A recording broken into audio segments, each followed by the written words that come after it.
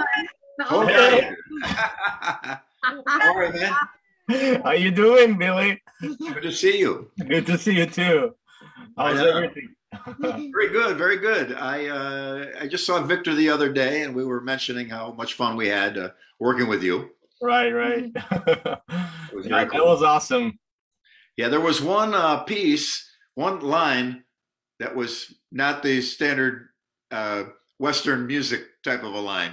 But I remember when I recorded it, I took a little snippet of it and posted it, and people were pretty impressed with it with your composition. It was Thank tough to you. play. It was one of the two toughest things I've had to play in the last couple of years. Your record, and then a young lady from Japan too. So you guys are tied for first place.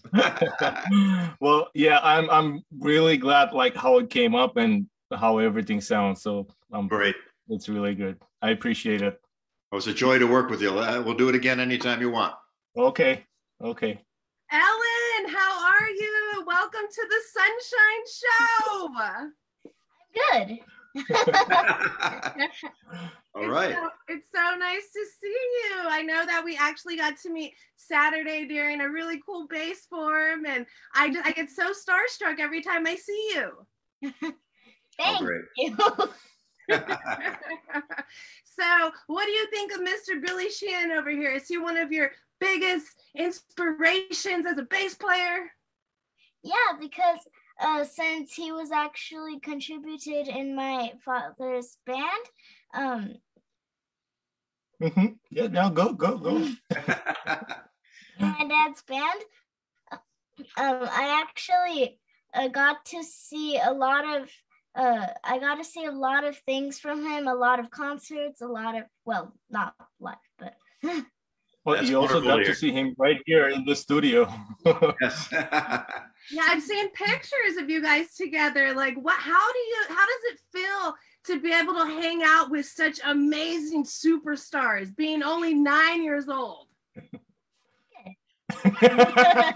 Perfect answer. Very cool, very cool. Ellen, so tonight we're doing a really cool session with Billy, and we're asking him questions, and we're taking questions from the audience. Do you have any questions that you want to ask Billy, or any kind of advice you might want to ask him? how did you meet my dad? Say again. What was it? How did you meet my dad? You contacted me, I think, through Victor, didn't you? Right. Yeah, we're both friends with Victor Wooten, and Hovak was working with Victor, and so he wanted to get in touch with me. So Victor had my phone number. He was kind enough to get us together. I'm glad he did. And the first recordings we did over at Victor's home in his home studio, and that was good because I'm glad I was there with your dad because some of that music was pretty complicated, and I needed some of his advice here and there on what exactly he wanted. But it was a wonderful challenge to play music out of my what I normally hear, and it was quite awesome, really wonderful. It was a joy to work with your dad, and maybe we'll get to work together someday too. That'd be wonderful. Cool. Yeah. That's gotta happen, definitely. Right on. Also, out of all of the basses right now in your studio, I can see right now, which one is your favorite from out of them? I'm curious. Say again, I didn't get it. Which bass guitar is your favorite out of all those? This one here has what I call the squiggly frets. I don't know if you can see it, but the frets aren't straight. They're wiggling. Oh. And it's done like that, so it's perfectly in tune all the way up and down the neck. And it's made by a company. This fretting is done by a company in Sweden, True Temperament, I think it's called. And so I use this when I'm here in my studio recording a lot because if there's keyboards, well, other fretted instruments, they seem to work well together. But when there's keyboards, it's something that's tuned much better than a fretted instrument. This seems to work well with it. And we've had a lot of trouble with tuning when people send their track to me. They're not always tuned exactly right. And it can be a real difficult thing. So we try our best to lay down completely, totally in tune. Then they can fix themselves later. But in this room here, I have, there's one bass I'll put, this bass right here where my finger is, this guy. That's the Y? That's the original from my first bass, and it still plays great. And it was, I think it's,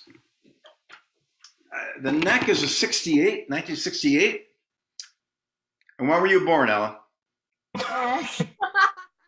2012. This is old enough to be your great grandfather, I think. And it has all original wear. I know a lot of people purposely wear their instrument down, but this all happened 100% natural, playing in clubs every night. And Tell her what you call it. I refer to it as my wife, but now I'm married, so this isn't my wife anymore. I mean, it's my bass wife, but my wife is much prettier than this, trust me. But she's beautiful in her own right anyway, this bass here. So I've played thousands of shows on this bass. And it's, and if, I don't advise you to do this, but if you were to lick it, it's salty from so much sweat. So it's quite an artifact. I've been, a lot of people have made imitations of it, copies of it. And it's been on the cover of Vintage Guitar Magazine and in the fold out of Guitar World Magazine. So it's a pretty famous piece. That's a museum piece right there. It's really, this is probably my most valuable possession I have. I mean, as far as my personal value, this is the thing that's most important. If there was going to be a catastrophe, I'd probably run down, grab my passport, and grab this to make sure I got it. So that's the most important one I have. And there's a lot more. So when you and your family come to visit Nashville ever, you guys can come on over, and I'll show you all my basses. Yeah, hopefully when the base camp is open, we're planning the big camp. Oh, great! That'd be great because I'm not too far from there. You've been there. Have you been to the camp, Hovak? Not at the camp. No. Yeah, it's great. It's amazing. He's got all these buildings and stages, and I just donated a bunch of amps to him that Hartke. I had some Hartke stuff here, and I asked them what they wanted me to do with it, and they suggested why not donate it to Victor's camp, so I did. And so he's got lots of amps there for you to use. So yeah, it's a great experience, and it's Victor is just a spectacular host too. You'll love it. How fun! Oh my gosh! So Billy, have you ever changed those strings? We have a question in the audience here. Yeah, I change strings a lot when I'm playing live. It's got to be every night, and sometimes on big festivals where it's real hot and sweaty. 2 or 3 songs in, the strings are soaked already. So, and they go instead of sounding like they sound like nothing. So then 10 songs later, I got to do a solo on them, and they're dead completely because they're just soaked in salt water. So it's a real challenge. So every show gets a new set because and plus you hit them so hard when you're playing, it bends them a little bit where the frets are, and they go out of intonation. So every kind of string does. But these are Rotosound stainless steel. I've used them my whole life. John Entwistle, Geddy Lee, Chris Squire, everybody used Rotosound. Even Hendrix played Rotosound guitar strings. So I didn't know that. Yeah. Very cool. And that's my preference as well, Rotosound. Good. I'm glad to hear. Sponsored by them. So everybody go out and get you a pair of Rotosound strings today. That's right. Let's see who's hanging out with us. We got Don McDaniel, Patricio. We got Megan Went, Leaf in the house. We have Ben Harris, Michael. We have David Pistorius, James. You guys, thanks for hanging out with us. Mike Torrin, James Gooding, Lindsay, Jake Schwartz. We got the whole fam bam. Woo! Very cool. Oh, we got some people from Hawaii up in here. Aloha. Thank you guys for hanging out. If you have any questions for Billy, drop them in the comments. We will get to them as soon as possible. We have a question. Hey, Billy, what's the backstory of the wife? Actually, you already answered that. Yeah. It was my first bass I got. It originally had a rosewood neck. Like I pointed out, it's that one right there. It had a rosewood neck, and I saw Tim Bogert, one of probably my biggest influence of early bass players, on the cover of the Beck Bogert and Appice, where he played it was a band with Carmine Appice as Vanilla Fudge drummer and Jeff Beck. And he had what I thought was a P bass and a Telecaster neck. So I went out and bought a Telecaster bass, took the neck off and put that on my P bass so I could be like Tim Bogert. And the Tele necks are big and fat, and I like them like that, and more sustained and really just like a big baseball bat. So that went on there. The one next to it is the wife's sister. She doesn't come out much. And I used to have that on the truck with me all the time at any live shows in case anything happened with that. I think I only used it maybe once or twice now. But that is a Telecaster neck also. And if I have to refret one, I'll swap them out, and so I can keep the wife bass with a different neck, and then when it gets refretted, I'll do that. But I originally put a Gibson pickup in the neck position, and that's what we have here now on the Attitude bass, is the same positioning for a big fat humbucker-like pickup, like similar to the EBO pickup. And it's a super deep low end, so it's just that pickup alone. It's no high end at all. The Fender pickup. So the Fender pickup does all the articulation and harmonics. Doesn't have a lot of low end on it. It will do it if you wanted to. And then the low end pickup has a separate output to a different amp. One low, one high. And it's not an uncommon thing. I found out many bass players throughout the years added that EBO pickup to their P bass or even jazz bass. Mel Shacker, famous bass player from Grand Funk Railroad, he had a jazz bass with a big fat EBO on there. I just saw Pink Floyd bassist. Was that David Gilmour, the bass player? No, he was a guitar player. And the bass player, do you remember his name? Roger Waters. Roger Waters, yeah. Sorry, I apologize for mixing them up. But they showed his P bass, and he had a big fat humbucker on there, same place. So it's not an uncommon thing for people to do, to add that low pickup. And I split it to 2 amps. One does all the deep low one, other is the articulation, and that was basically the model for the Attitude bass, was that original P bass, and it still plays great. I'm gonna use it on a few records coming up here pretty soon too. I got a couple records I'm working on, so I'm gonna fire it up. I'll have to change the strings. Those are the same strings that were on it. Back in the '90s, I think was the last time I used it. So, so before Ellen was even born. Before she was even born. Wait, so basically, how old are you? Me? Yeah. I'm about 1,000. So you're 1,000 too? Me? Or are you? Oh no, I'm about 500. No, I know I'm older than your dad. And am I? Then I probably could be your grandfather. So I'm 100. Say again. If he's 1,000, I'm 500. You're 100. Yes. No, I'm 60. I'm 68 years old, and I've been playing bass since I was, I don't know, about 13 or 14. So I've been playing for a long time, over 50 years. I'm 9. That's a lot of years. That's a lot of gigs. Probably 5,000 or more gigs. I don't know how many records I've done, but well, yours was one, Hovak, but there are a lot of others. I think mine was the last one, right? No, there's been a few since. Oh, okay. Here and there. We sometimes after the show, I hate paid meet and greets where you got to pay money and then we sign you things. I'll do it because the band needs the money and being on tour is a lot of expense. But I always tell people I'll be out by the bus after if you have anything for me to sign. I'll do it for free, of course. I hate charging people. So, but they come with a pile of CD covers this thick, and some of the stuff I don't even remember that I played on. I was like, "Are you sure I played on this?" I go, "Yeah, it says right here." And yeah, I guess you're right. Hard to remember something. So there was all those years. I'm glad that I'm 68 because I got to see Jimi Hendrix play. So there. Wow. My first concert. That was pretty cool. Very cool. So Patricio says next time you're in Mexico and Monterrey, he's going to buy you. Oh, he's going to buy and cook the steaks. You're welcome to his house. Fantastico. Yes, gracias. I'm going to be in Mexico in March in Mexico City. I'm trying to find the information real quickly here now. I can let everyone know if I can find it. Let's see.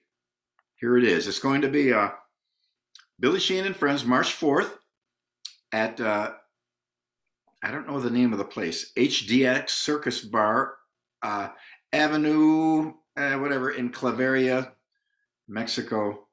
Anyway, here's the, I don't know if you can see that or not. Probably not. No, you can't. Sorry. But anyway, I'll post this. I'm going to be there. Drumming with me will be a guy named Thomas Lang, who's a great, great drummer. Okay. You probably heard of him, Hovak. He's really a great, great, great player. And so I'll be and a guitar player myself, and we'll be doing some singing and playing, jamming mostly. Not an official kind of gig, but we'll have a jam, have a blast, be some great music. I'll hang out, take photos, do autographs. It'd be wonderful to be back in Mexico again. So if this gentleman can make it there in Mexico City on March 4th, I'll be happy to see him. All right, you heard it here first, Patricio. I hope that you go and take advantage of that. Once again, I want to thank all of you guys for hanging out with me, Billy Sheehan, my co-host for tonight, Ellen and Hovak. It's going to be a fun time, you guys. We're just getting started. Make sure to drop those comments in the comment section. What band has Ellen's dad played in? Is the question. Oh, the band called Octavision. Octavision. What kind of music do you guys play? Progressive metal. It's mostly instrumental, but we have 2 tracks with the one and only Jeff Scott Soto. Again, through Billy Sheehan. Great. I'm so glad he introduced me to Jeff, so couldn't be awesome. happier. Great. Wow. And Alan, are you eventually going to play on one of your dad's albums? Hopefully. I don't Say yes. Yeah. What's your favorite kind of music to play, Ellen? Probably funk, disco, stuff like that. Some soul and blues, a little bit of rock. Not little, a lot. A lot. I love that. Have you ever seen Soul Train? That was definitely before her time. It's a show. Have your dad show it to you someday. It's a bunch of funk and a bunch of really cool dancing. Okay. Okay. Don Cornelius was his name as the host. Let's see. Ben Harris asks, you don't seem to have basses with bridge pups. Too bright for your taste? ? How about high mass bridges? Good question. He's talking about pickups close to the bridge, and a jazz bass has a pickup close to the bridge. For me, the P is kind of universal. It's so it does pretty much everything. It does great lows and great highs. I use it mostly for highs, but it does both. And I wanted that deep low sound because one of my favorite bass players, aside from Tim Boker, was a guy named Paul Samwell Smith in the Yardbirds. And on the album cover for having a rave up with the Yardbirds, he has an Epiphone Rivoli bass, which is like a Gibson EB-0, a hollow body one, and it has one big fat Gibson pickup on there. So I wanted the 2 classic sounds, the P bass sound and the Gibson sound, so I got them. I never, one time I think I did have a bass with a jazz style pickup here, and I don't know why, but it seemed to get in my way. But I want to try it again, particularly because there's a new a set of pickups that I designed with DiMarzio called Relentless, and they are just spectacular. We've had great review and response to them. Now, we did them in the P-bass configuration. Everybody said, well, you should do a jazz bass Relentless. It'd be great, do a jazz bass, do a jazz bass. So sure enough, Larry told me for a long time, don't tell anybody yet. And so now finally he sent me the photo of the first ones in production, and they will do the Relentless pickup and jazz configuration now. So I'm going to certainly put one in and give it a shot. It's curved like the curvature of the neck and the strings. So super comfortable for your hand. It's all smoothed out. It's encased in sheet nickel, which shields the pickup from all kinds of noise. And it's just a very high output yet passive pickup. Everyone I know that it has it so far loves it. So the J configuration is coming soon. High mass bridges, most of the Attitudes have a pretty high mass bridge to start with. I've experimented back in the day on my P bass with a badass bridge. They were the first really kind of a custom replacement bridge with a lot of mass to it. But I had to dig a hole and sink it in.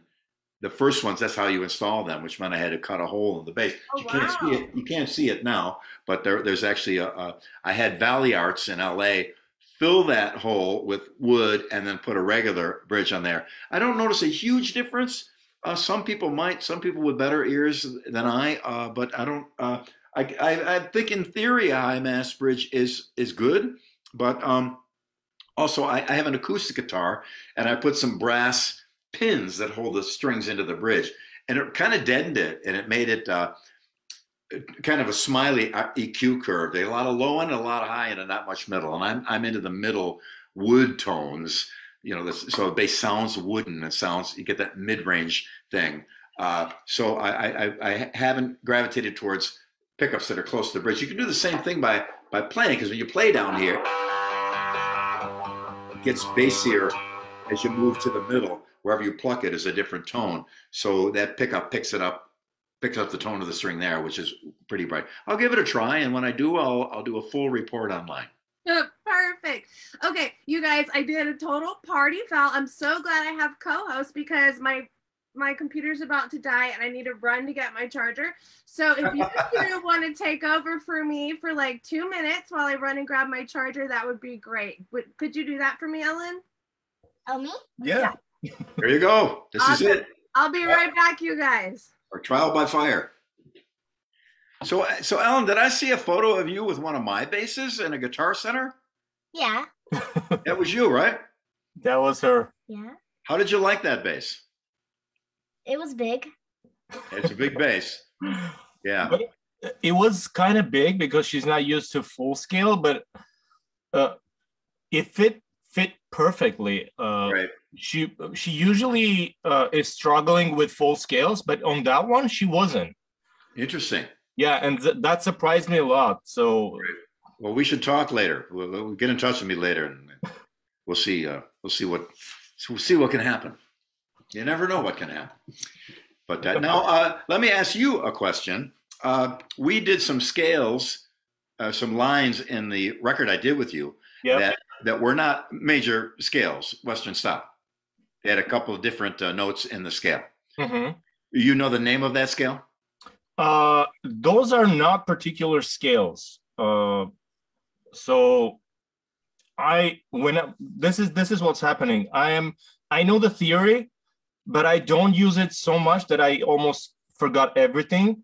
So whenever I'm writing a line or some kind of riff, I just go by the feeling, you know? Yeah, that's cool. And although all the Middle Eastern scales are kind of in my blood, if you know what I'm saying, but I just don't pay attention to if it's right or it's wrong when like in terms of theory. You know what I'm saying? So I just write it. If it feels right to me, I just keep it. You know, since you have that in your blood and you listen to that probably as a child, and that music is kind of standard to you, it's natural for you to gravitate to those notes. For me, the major scale is pretty much everything is built around it. But I do often use the harmonic minor.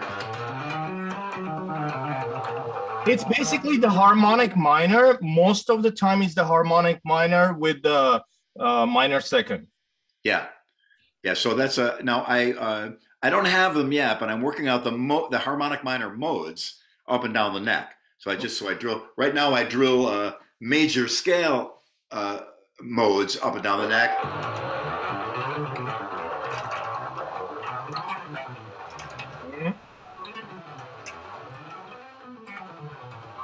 So I want to be able to get that much facility with the harmonic minor, but it's odd because there's a couple big stretches in there with the different harmonic minor modes. So that's one of my recent projects to work on. And for me, it's good because it moves me out of that major scale, which it's great to be in it. It's great to know what it is, and it's really useful. But if you can also be stuck in it and not be able to get out. So when you force yourself, as I'm sure you know, you're an accomplished player, of course, and quite awesome in your own right. So when you break out of that box, it's nice to come back to it. Yeah. Right on. How are you doing? How did it go? It was good. Awesome. Thank you guys so much for helping me out. I had to run and go grab my computer charger real quick. Let's take a look at these comments. Jason Schmidt says, I saw Billy Sheehan at Moody Music in Garden Grove, California. It was a pleasure. He sat down with me and gave me a one-on-one. I was in awe. Billy, it seems like you are just really humble and very generous and really support your fan base and love to give back to the community. And I just love you for that, and thank you. Oh, well, believe me, it's my pleasure. Everything I own, everything I have, my house, my car, everything comes from somebody buying a t-shirt, a ticket, or a record. And I never forget that. And and I think, and anyone else, they can look at it in any way they care to. You're totally free to, but I've always had a great debt to return to the people that have been so generous to me, to like what I do, come to my shows, buy records that I'm on. So I always appreciate that. And I love my fellow musicians too. I always learn more when I get done sitting down with someone. Like someone will ask me a question and I have to explain it. And by explaining it, it solidifies it in your own understanding. Many times they say, if you know something well enough, you should be able to explain it to a 5-year-old, even nuclear physics. So if you really know it really well, you should be able to explain it to anyone at any level. So sometimes when I have to explain something a little more complex, when I'm done explaining it, I know it better myself, because I have to kind of remove myself from me and put myself in their position and be careful not to say something that they're not going to understand. Use some word or some way of saying something that they'd never heard before and really break it down to them. And it helps the educator as much as those are being educated to really put that out. And I've been blessed with some wonderful success, and I like to spread that around too. So when I can help another player in some capacity, hopefully he'll go on and do well. There's a couple guys that years and years ago I sat down with or worked with, and they went off and they got in bands. They did quite well for themselves, and I was very, very proud of them for doing that, because it was an interesting thing that I may have contributed to someone else's success, which makes me very pleased. Very, very cool. But other than that, I'm a rotten guy. You'd hate being around me. I'm kidding. Oh, sure. Okay. Let's see. Chris Luna wants to know, this one's for you, Billy. What's the weirdest thing you've ever autographed? Oh, gee, I've autographed cars. Cars. I've got a guy had a car out behind the show. No, I know Hovak. I'm not going to go there.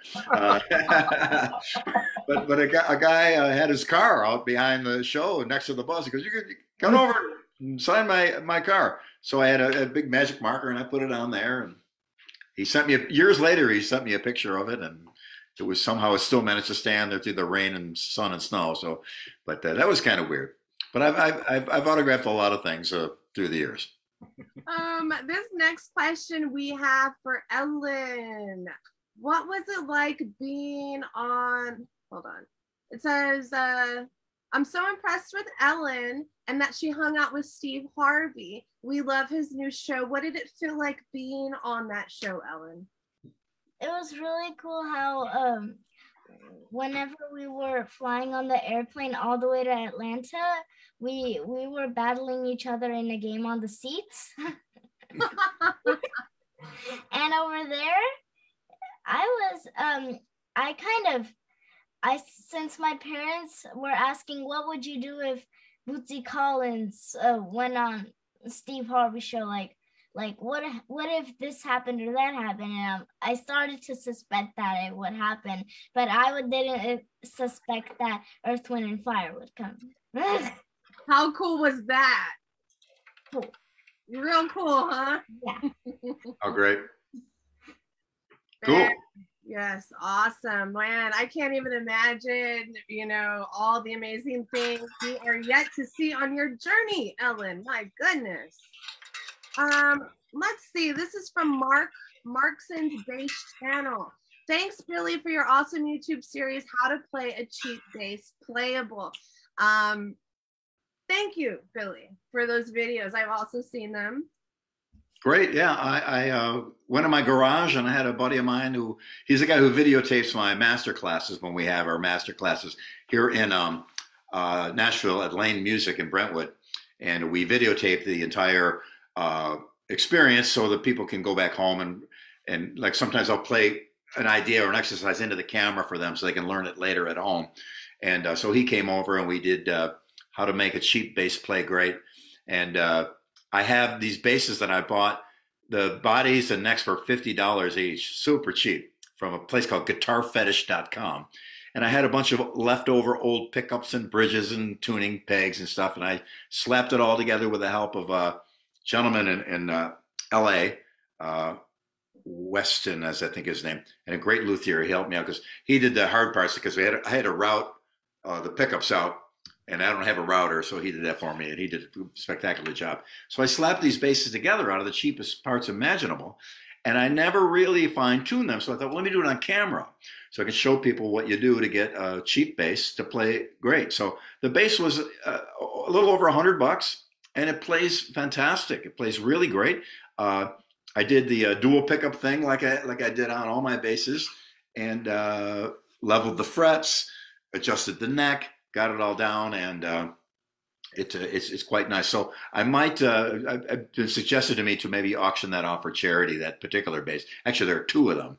So I'm going to take, pretty soon I'm going to go into my archives, which are quite extensive, and take all the clothing, all the things I wore in the Eat 'em and Smile tour, on the cover of Guitar Player magazine, in some videos I did, all that stuff. Like your spandex and like your leotard jumpsuit? Got it all. So it's all going to go on auction. We're going to find, we have a couple of possibilities of organizations we're going to donate the money to. So maybe I'll also include those two basses that I made, the cheap basses that I made from the cheap parts. So that's coming up pretty soon. I'll announce it on my social media, Facebook, Instagram, whatever. So. Wow, very cool. What about, we have a question, warm-up routine before a gig? Yeah, I warm up a lot. I've been playing here almost all day today. Let me just turn this high down. Here we go. I'll do a lot of hand exercises.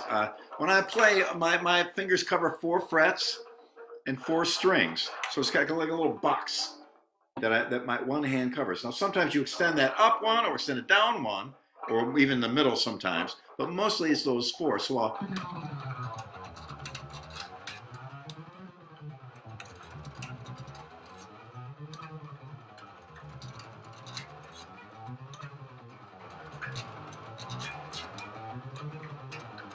I'll go all the way up, all the way down, time and time and time again. And that's just one pattern. Then I'll go, reverse it, then go that way, or just even on single notes. So my hand can get used to playing any note I needed to play in any combination within that little box there. Because when you play a scale, let's say a D, here's a D. I'll do it in the middle so I can see it on the camera. D major scale. Those are all notes in that box. If I can extend the scale,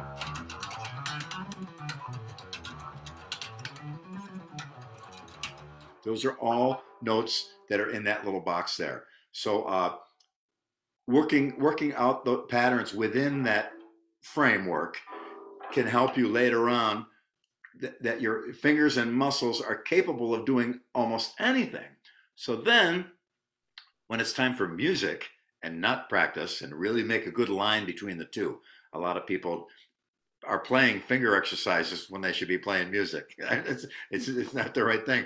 But when you get to playing music and forget about it, forget about all that. Now you've created this little machine here that can do anything you need it to do in any position, anywhere on the neck. So that's the idea of my warm-ups. So I do that. So then when I'm on stage and I'm actually playing, I don't think at all about what I'm doing. It's all instinct. It all just happens. Sometimes I'm playing a complex song. I work hard to memorize it so it becomes completely natural to me and I don't have to think about it at all. So when I'm playing, I'm not thinking what note is coming next. I'm thinking about, wonder what we're going to eat after the show.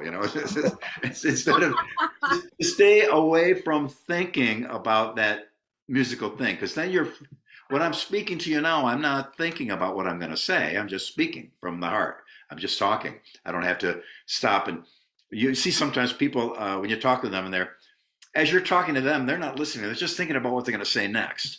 Right. It's kind of annoying sometimes, So, but if you can just speak freely from the heart, you see sometimes a politician or a public speaker, and they're reading it off the teleprompter, and you can tell it's not real. They practice it, make it sound real, but it's not. But some public speakers can go up there and just, hey, how are y'all doing? Well, here's what we're going to talk about today. And they naturally can speak. They don't have to think about it. They can do that. It's a very important thing. And music, very much like a language, once you can play it without thinking, I believe it has a different effect on the listener. The same way as if I was robotically talking to you now, or reading it off a paper so that you know what I was talking about, it wouldn't have the same effect as me just speaking to you naturally from the heart without having to think it through, saying what I know naturally.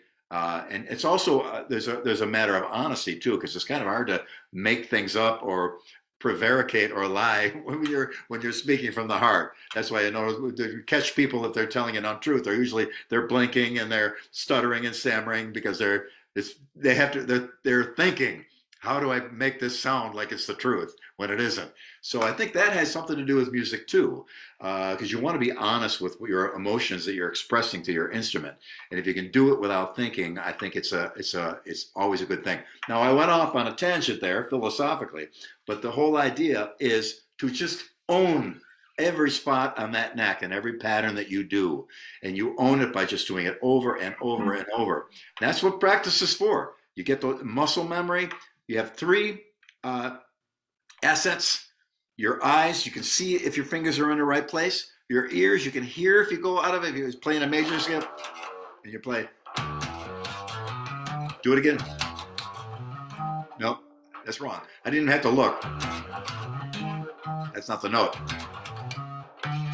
So you have your ears to keep you in check, your eyes, and also the memory of the muscles in your hands. So you can feel where you are. You can see where you are. You can hear where you are. And those 3 things together, combined, you own the neck with those 3 assets, all 3 of them. And at that point, you are a musician and you are speaking to your instrument and you are speaking to the listeners in the way that I believe is the most ideal way to communicate. Through the language of music. Exactly. I rest my case, Your Honor. What if, just thinking back to whatever you said, like, whenever you just said that you speak to your heart, for example, you're just speaking to someone you don't like very much, and they're just obsessed with you, talking to you, and then if you speak from the heart, that means you're gonna say something bad. I'm not sure.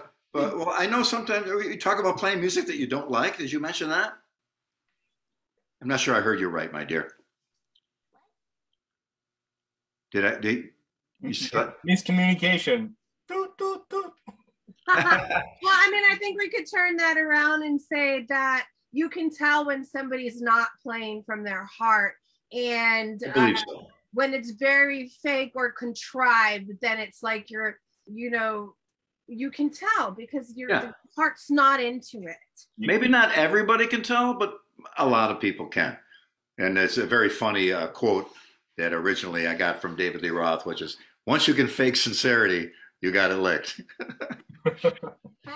Because sincerity is by its nature not fake. So that's the idea. Showbiz is entertainment to some degree. You're going to go on stage and you're sick or you're mad or you're upset or there's a problem somewhere, and you kind of got to, hey, how are you doing?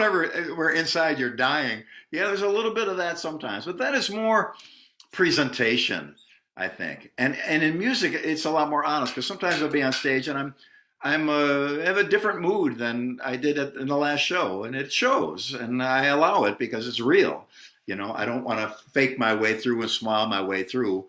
You know, I want people to have a good time, and generally on stage, everything is positive. If it's not, I get to the bottom of it and fix it right away. But I think it's important to be honest with your emotions, and as a musician, as a player, I think these are some of the foundation building blocks of it. Very All right. good answer. Thank you for that. Let's see. We got another. First of all, thank you guys again. I cannot stress enough how happy I am to be back.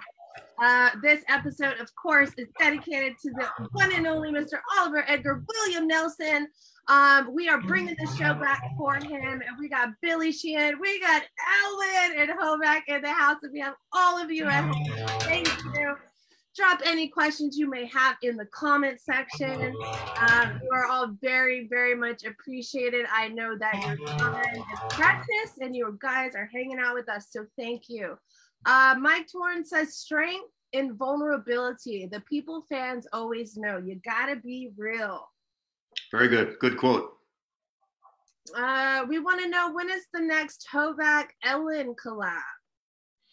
Very, very soon. We actually almost have it recorded. We do. Yeah, she recorded the bass. I need to record my parts, and then we'll just shoot the video. So that's what you mean almost. Yeah. I'm glad to hear. Ellen, I'll let you take the next question. You want to ask Billy another question?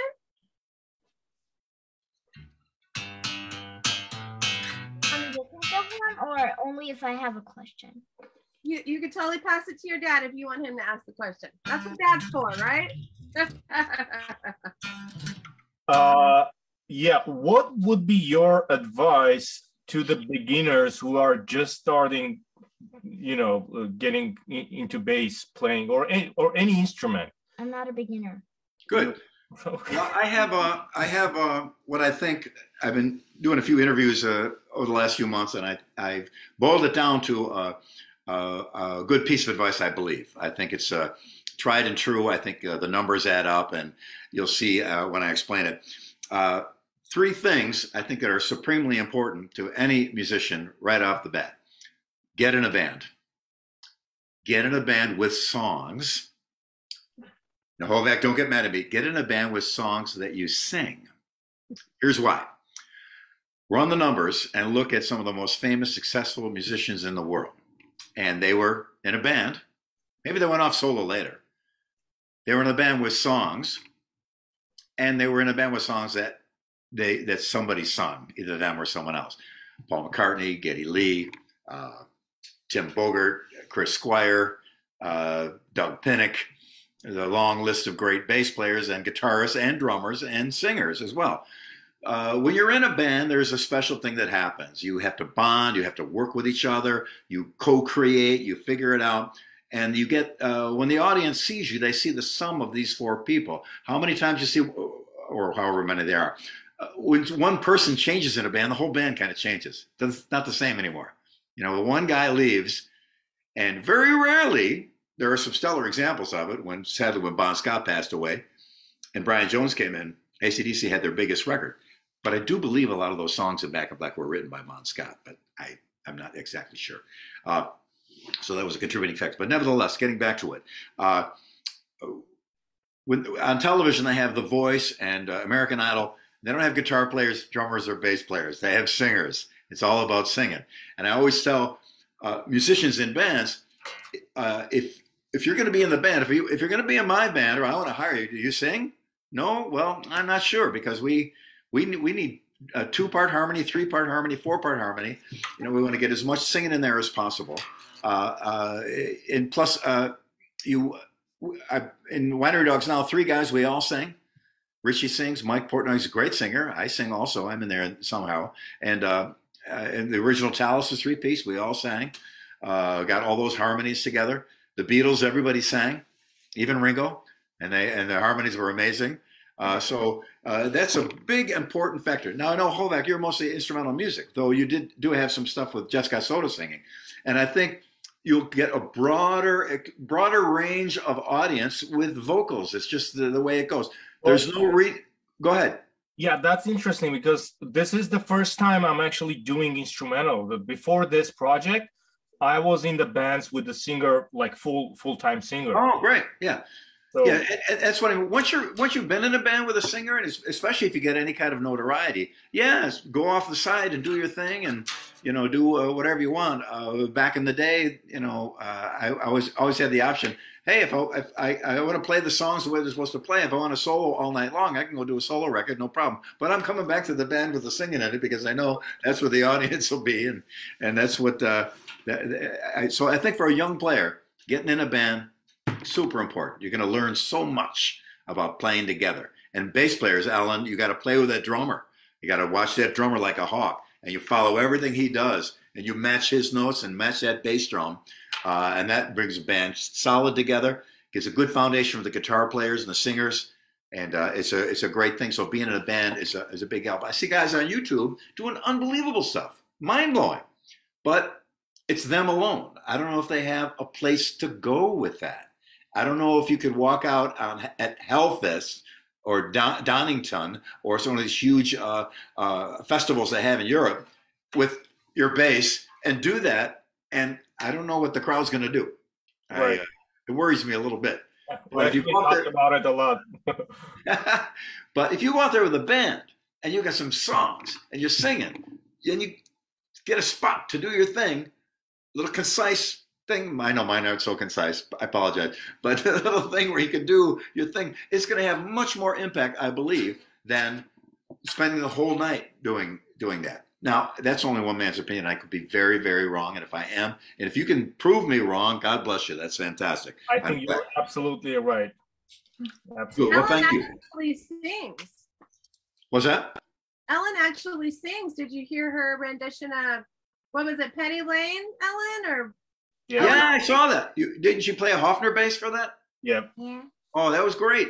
There you go. You're on the road. You're on the road. You get a band together and sing and play. And it's so much fun. You sit around. I sit around the guitar, have a couple of people over, have a glass of wine, and we start singing Beatles and Beach Boys and Grand Funk and Three Dog Night and Hendrix and you name it. And it's a riot. It's so much fun.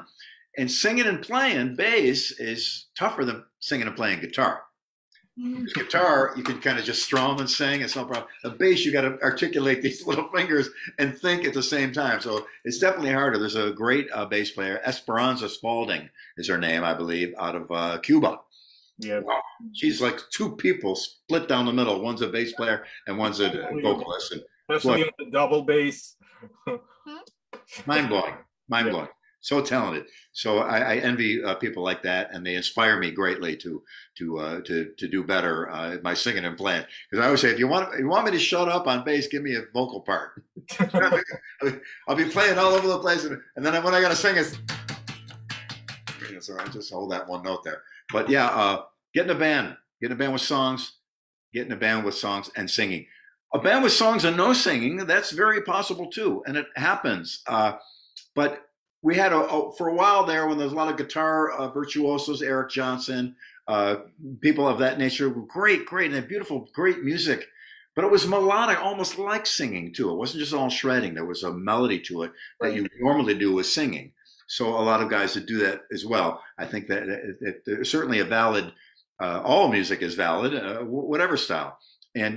And you may be a guy with a bass that could just shred all night long and go up on stage all by yourself and blow the roof off the place. Woohoo! I'll be your biggest fan, absolutely. But I know if you run the numbers, man, getting in a band with songs and singing is a really a great experience. It sets you up later. If you do a solo record, you've got so much more vocabulary of what you can do and what you can express from doing that first. So anyway, that's my spiel on my my advice. And I think, like I said, the numbers add up. You go to some of the most successful, iconic. Steve Harris, amazing bass player. He's in a band. He's in a band with songs. We're singing. Geddy Lee is in a band. All of them were. Paul McCartney in a band with songs. We're singing. So, and I believe Paul McCartney is the richest musician in the world, except for Andrew Lloyd Webber, who is a musician, but he's more of a producer of plays. So I'm going to default back to Paul McCartney, a bass player who is the richest musician in the world. Yep. You heard it here, guys. Be the richest musician in the world. Just really get in on that bass plan. Okay, Ellen? Okay. Okay. Okay. We're Ellen approved. Ellen approved. All right, we got a question from Fred Ochoa. Hey, Billy, what are your bass string gauges and brand? I think we kind of went over that. We know you play Rotosound. Yeah. It's Rotosound. I probably have a set here somewhere. Let me take a quick look because I'm usually, no, I don't. Usually changing strings pretty often in the studio to keep them bright. The Rotosound, standard Rotosound set is a 45, 65, 80, 105. And a 105. So I made mine a 110 because I use the, I don't have it on the space, but I tune the low.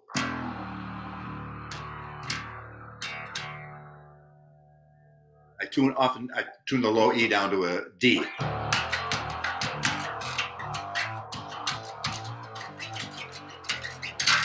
So get a super deep low end out of a low note like that. It's real handy. Tune it back up. So I went with a 110. Sometimes I even use a 115 or a 120 because even though it's a bigger, fatter string and it's harder to push down, it moves less. So you can actually lower the action, which compensates for the fact that it's a harder string to push down. And it becomes pretty much the same action later. On the high string, I went with a 43. It's normally a 45. It's not much of a difference, but it helps a little bit when you're having to do a real high.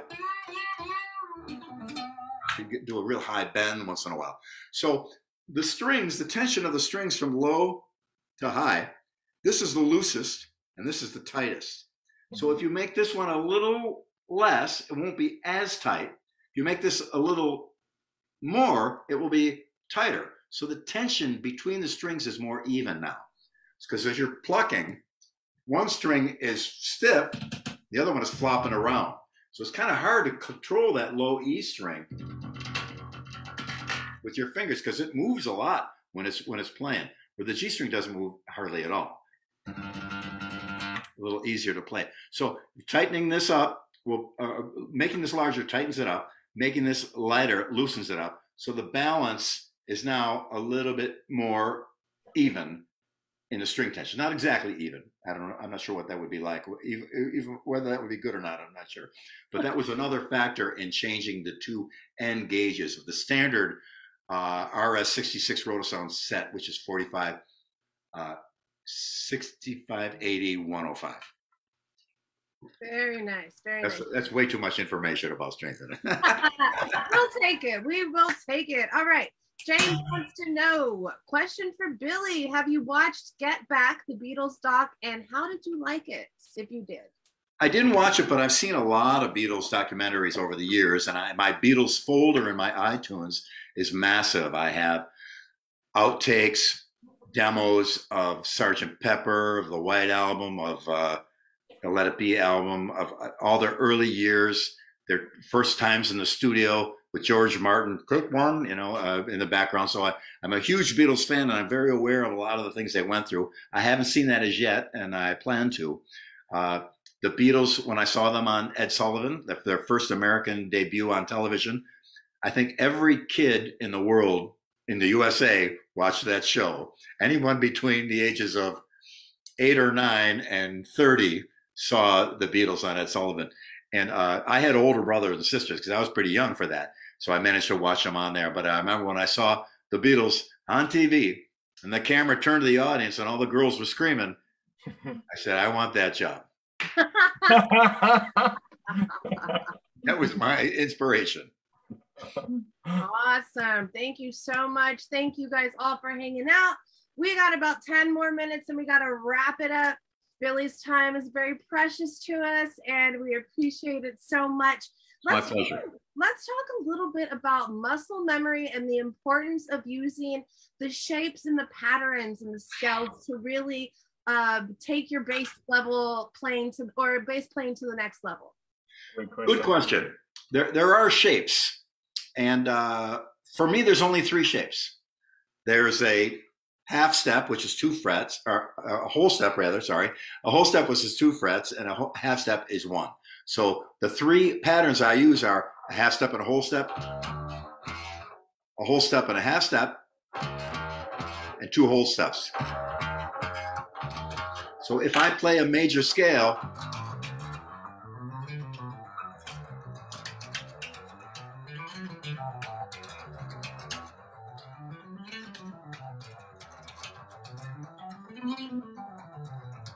it's only 3 patterns. They repeat again and again. Once you learn the sequence and drill it, you'll know every note of a G major scale or whatever key you pick. And on bass, it's way easier than on piano, because if you're in the key of G and you want to move to the key of A, you just go like this. Okay, I'm in the key, nothing changes. You just it makes it on piano. It's all different white keys and black keys, and it's confusing to me. Though a fretboard may be confusing to a pianist, unless you're Tony McAlpine. So those patterns are essential for me to drill over and over, and the patterns that they make up and down as you play. It's kind of confusing on mine too. Oh man! Now I don't know if you've seen Tony McAlpine does like Liszt and Rachmaninoff piano while his left hand is playing guitar. Yeah, mind blowing.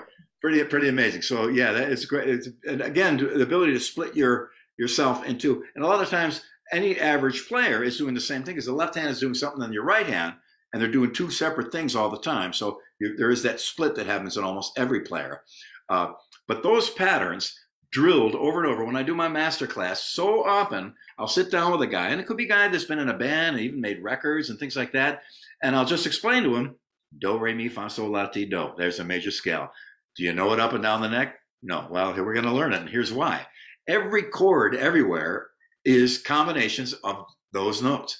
I remember seeing jazz guys, guitar players, like, he's playing these chords. I was like, how in the world are they figuring out what those chords are? There's a million chords, and they're all over the neck, and it's way over my head. I realized, aha, it's all those patterns I just played. It's component pieces of those patterns. Now, it's not that simple. There's more to it, of course, but that's the basis of where do the chords come from? From the notes in the scale. 3 of them, usually, per chord, but they're all in there. So learning those patterns up and down. And when I do my master class, I do that into the video so they can take it home. I do it nice and slow for them. I can take it.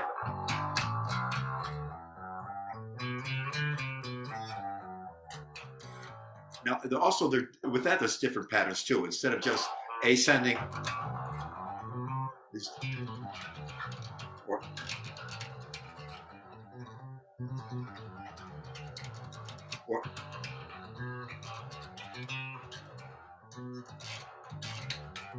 so all different kinds of ways of playing just those notes in that one position, going over and over and over again until you own it. Will really, because you wonder, well, bass players are playing walking bass. Well, how are they getting those notes?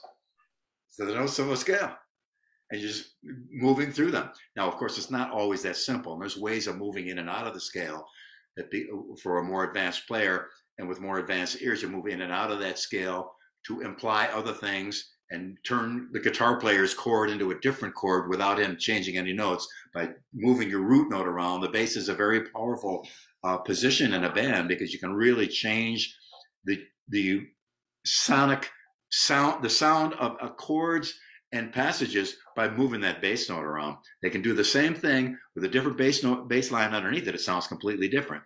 So right now, as I'm doing a lot of tracks in my house, we get some from professional players. It's some great stuff, and some from people that are just beginners that don't really know too well. We hear the song, we're thinking, what are we going to do here? I'm not sure. Then, how about this? Suddenly, just by adding a bass line, I'm not saying me or my bass line, but adding a bass line, suddenly we got a song there. It's sounding like like music now, where before it was just kind of a chords and a beat.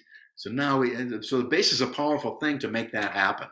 And understanding do, re, mi, fa, sol, la, ti, do, as simple as it sounds, man, it's just an incredible tool. And learning it up and down the neck really will help every player, I believe. And I still work at it myself and improve upon it, try different patterns. I was trying in the key of B.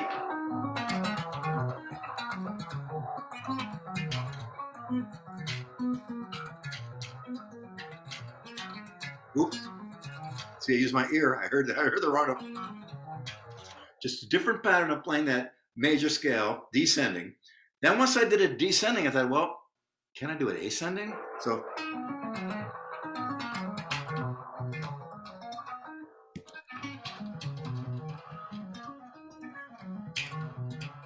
let's stop.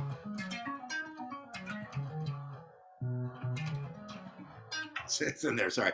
I got to be a little more warmed up to play that properly. But just challenging yourself to play a thing, it's always kind of a good thing. Do it backwards. Do it the other way. Go start at the bottom and go back up at the top.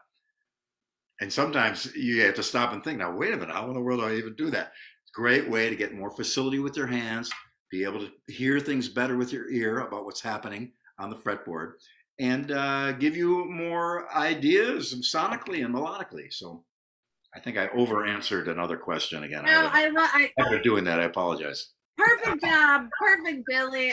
James says the chord is what the bass player says it is. That's true. That's true. we used to call it the secret note, because I just go to a different note. The guitar, and that's why guitar players love, guitar players playing an E minor. And you go.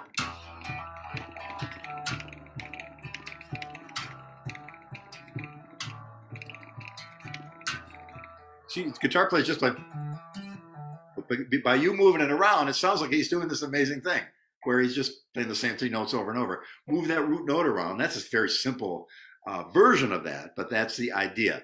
You move that note around, it becomes a different thing. This gentleman is very observant in his, with his comment there. I appreciate that. All right, you guys, we're going to start wrapping this up. I have 2 more questions. That's it. It is okay. over. I'll try to keep it concise. We've had such a great time. Ellen, are you having a really good time hanging out with us? Yeah. Thank you so much. It was a really cool surprise to have you here. I do have a question for you, Ellen. If not bass, what instrument would you want to be playing?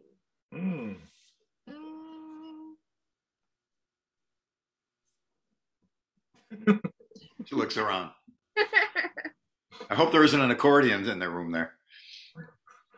Another bass. All right, all bass. Good. That's cool. Yeah, well, in the beginning, I wanted to play bass. The guy who was my original inspiration, he was a bass player. I did learn guitar eventually, and for chords and songwriting, a guitar for me is a nice thing to write with. So I always advise bass players to know not only guitar, but drums. Knowing drums is really a great help for a bass player, just to be able to sit at a kit and keep time. Kick drum, hi-hat, snare, keep time, maybe do a couple little things with the bass drum, maybe a tom-tom fill, maybe go to the right. But if you keep time and start to understand drums and drumming, it's going to help bass playing out. And if you understand chords and guitar playing, you'll know more what he's doing, so you can enhance what he's doing, put a foundation under him for what he's doing, and interact better. And then, like I said, to get in a band, the number one thing, then you're working together with other players, and it kind of weaves things together. So it's a good idea to know more than your own instrument. Of course, you have to master your own instrument, but if you know more about other things, and some great players that I know play a lot of instruments. Richie Kotzen is a great drummer and keyboard player, singer. Paul Gilbert plays drums really well.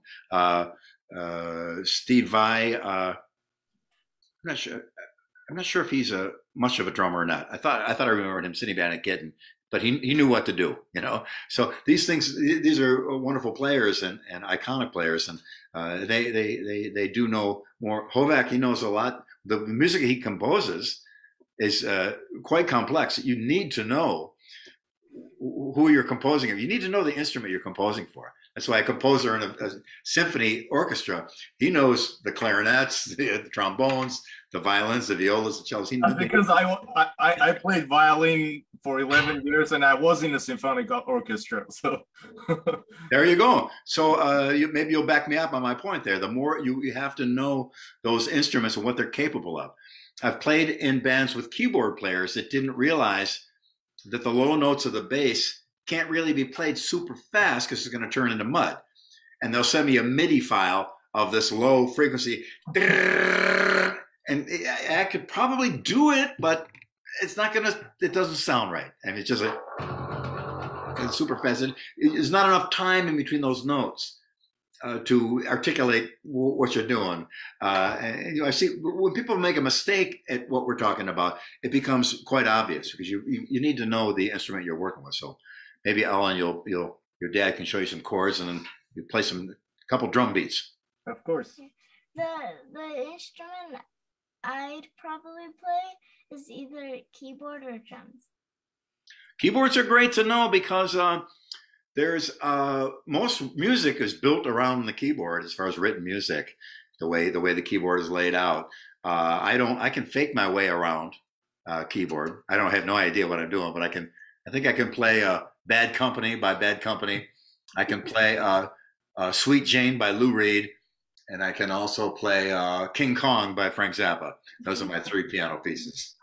Nice. And we have our resident tuba player over here, okay? Really? Oh, yeah. I didn't know that. Yeah, I got cool.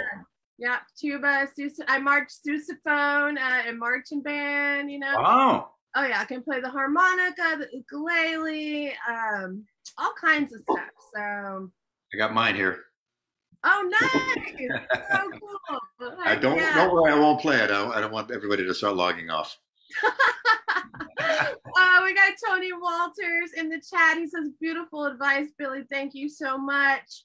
My pleasure. Don McDaniel says, so stoked to have Ellen and Hovak join us with Billy. And Billy, you really are a great guy for sharing your time with us. Great. And I want to wrap it up with this last question. What's your advice for struggling musicians, Billy? Life is really hard right now. Times have changed. Nothing is the same. No, it's a terrible thing. Musicians are hurting, of course, but even worse are the personnel, the bus drivers and the crew guys and the lighting and sound. It's tough. So we've done everything we can with the guys I work with to help them as much as possible. My engineer is a dear friend, and I hire him every day to come in and pay him to help me record things. So it's a tough time. But the great thing right now, as far as I know, the music manufacturers are having some of the best years ever. They're selling more guitars and drums and keyboards and you name it. So people sitting at home are getting back into music. So that's a good thing. I don't know to what extent actually, but the signs are that things are exploding. So to sit down with a guitar, even in the worst of times, will certainly make those times better. And like I said before, just sitting around playing, if I had a hammer, I'd hammer in the morning, I'd hammer in the evening, all over this world. Playing anything is fun. Have a beer or a glass of wine with your friends, and or some water, or a Sprite, or a Dr. Pepper, or whatever you want. You can get at water is good. You got to hydrate. I know you're well hydrated, young lady. Very good for you. That's good. But it can really help to push away some of the evil that's out there in the world. Sad to say, there is evil in the world. There's bad things going on.